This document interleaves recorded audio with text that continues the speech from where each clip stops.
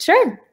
So my name is Kristine. I am a 28-year-old entrepreneur. My background is in real estate. I majored in real estate finance at SMU and graduated from SMU in 2015. After graduating from SMU, I worked for Goldman Sachs in Dallas with their realty management division, and did that for almost 2 years before moving back to Los Angeles, where I got my real estate broker's license and worked for my family's real estate company. And then in 2019, December of 2019, I decided that I would rather pursue my own passions, and I decided to leave my dad's company and start my own company. So in January of 2020, I formed Locker 2.0 Inc., which is my current company. And I love all things fashion and making people feel beautiful in the clothes that they wear, and like reinforcing people's decisions when they are shopping and helping them shop. That's how this new company was created and why it was created. Okay, great, awesome. So who is a role model? My role model. I have a lot of different role models, but I would say that my dad is probably my number one role model. He has always been a hard worker in everything that he does. So if he's, cleaning the backyard, he's doing it well. And if he's taking care of the family, he's doing it well. And my dad doesn't have a college education and started his own company and taught himself real estate and got his real estate license. And I look up to him in every way, just from his perseverance and his determination to be good at everything that he does and take care of the people around him. Awesome. Great. Yeah. Great. So while, you have been on this journey, what are some of the things, that you count as obstacles that you have faced, while being on this journey? Also, since you graduated to till this date, okay, what has been your overall journey? What has been this road like for you? So in having a major in real estate and then now being an entrepreneur, the two don't really have a lot of overlap. So when I went to start my own company, I left my job at my dad's company and the next day decided to start digging into everything online that I could find about like how to start my own company and how to start a startup.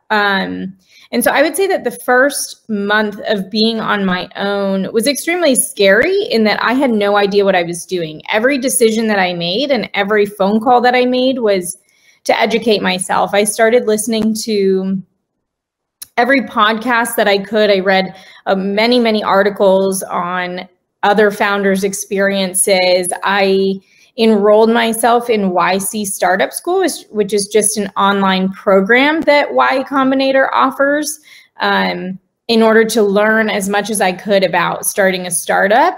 But I would say that once I started the company, the biggest obstacles I faced have been being a solo founder. I think that something I struggle with even every day now is that I don't have that person to bounce ideas off of. So every decision I make is only reinforced by myself. So I'm making a product, yes, that is something out of a personal need. And so I'm building a product for people that are like me, but I also don't have that other person to say, this is a great idea, or I think we should do it this way. And so I spend a lot of time by myself. I spend a lot of the day just with myself and only with myself. And so I find the solo founder journey to be somewhat lonely at times. And that's been the biggest obstacle, is not giving up because I feel lonely or feel tired in the process. That's true. Actually, it's very alone, and I can totally relate, because I was actually working on some idea and I was totally kind of working on my own, and always wanting to have someone who can actually just at least say yes or no about, my decisions. So I can totally relate to that. And yeah, but at the end of the day, if you are, doing it alone, I think you are, taking yourself as, all the decisions are your responsibility, and you move really, really, fast when you are alone, I think. So I think it has got its own pros and cons. Yeah. It definitely does. Yeah. So what are some of the key achievements that you have achieved while being on this journey? Sure. So outside of, I would say that the biggest achievement has been starting something from square one and building a product out of that.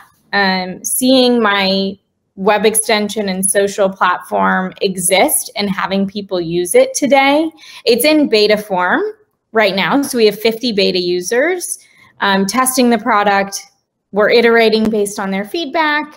And then we'll launch publicly in a week. But I would say that just seeing the product come to life has been my biggest achievement so far. I sometimes I'm still amazed when I will tell people what I do, and then I can show them the product and they can use it. It's the most exciting thing to me to hear someone say oh my God, I love that. I can't wait to use it and show my friends how to use it and get my friends on it. That's the coolest thing to me, because I would never assume that something I would build or create would be adopted and used by other people. So it's a pretty exciting part of the journey, just being so close to having it available to the public, and then getting to see people use what I've created. Awesome. And adding to that, I would say one of the key achievement is, starting out early at the age of 28 and taking up entrepreneurship. That's a great achievement, I would say. Kudos to that. Yeah. Great. So what is one piece of advice would you like to give to our female entrepreneurs or budding engineers who want to, build a startup, or, just to take, a real estate job or a tech job, or maybe just say follow their dreams? Mm-hmm. I think that following your passion is the most important thing that you can do. So I did real estate and made that choice because it was what someone wanted me to do. And I think when you're good at something, I've always excelled in math and sciences. And so I was good at real estate. I was good at taking assets and doing valuations and financially and using Excel, creating output. But what I'm passionate about and what I'm good at, in the sense of school, are completely different. And so following my passion and following my dream has changed my life completely. I am happier every day to wake up and do my job. And I think that even if this doesn't work out and the company, doesn't become something big, I will be so proud of following my dreams and giving it a try. And I think if you don't try something, you never know if it will be anything. So you always need to try. And the worst thing that can happen is you fail and you go and try something else. Got you. So would you like to talk about your company, Locker? Sure. So Locker is a web extension and social shopping platform that allows users to save their favorites across over 300 direct-to-consumer brand websites. So it solves the pain points that have come up due to the explosion of direct-to-consumer brands, which has fragmented the online shopping marketplace. And so through the web extension, it will plug into the 300 brand websites. So when you're browsing a product, it will say save or recommend when you see the little plugin pop up, and you can click save, and it goes automatically to your Locker profile, where then you see all of your saves in one place. You can organize them into collections on your platform. So if you're shopping for your birthday outfits, or my sister just got engaged, so I've created an engagement collection for her, and your favorite workout outfits, you can organize those. So then when you're ready to buy something, you can go look in that collection specifically. Something else that's cool about the plugin is the recommend feature. So that's helpful for people who love to shop but have friends who don't like to shop. And so I can help them shop. So if I'm looking at a dress and I think that dress is perfect for my sister, I can recommend that to her and it goes straight to her Locker profile as well. So there's a collaborative experience to the website. There's a convenience tool aspect of the website. And I describe it as the pocket for fashion.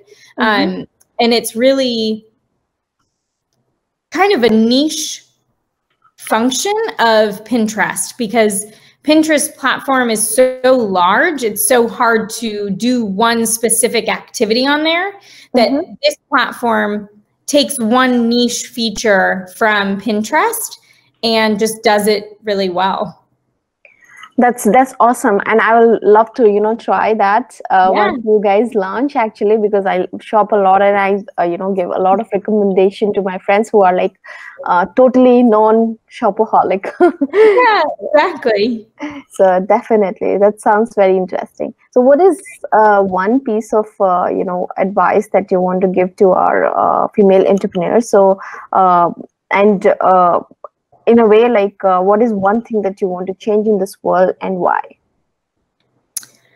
Ooh, that is a hard question. So something I'm a huge advocate of is mental health, and the stigma around mental health in the United States is actually extremely powerful, where people are less inclined and less willing to seek help when they are feeling, mentally maybe hurt or their heart is hurting. And so I'm a very big advocate for normalizing mental health and therapy and health and wellness. And that would probably be my biggest encouragement to people in the world. Actually, a lot of people that I meet, I'm very forthcoming with the fact that I have a therapist and I talk to my therapist every week, and I find it extremely beneficial for every aspect of my life. When I engage in improving my mental health and my well-being, it makes me a better person in the world. And I think that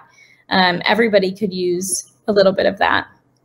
That's true. I would say, being the world we are in, actually, the kind of social media that we are using, it's very, easy to, get depressed or frustrated or irritated, and it's very important to have someone to talk to, like a therapist. Or so I totally agree that people are now becoming more depressed, as well as there are more people who are taking up therapy. So yeah, so that's a good really thing. Help change the world. I truly believe that. Yeah, that's true. Yeah, so that's it from our side.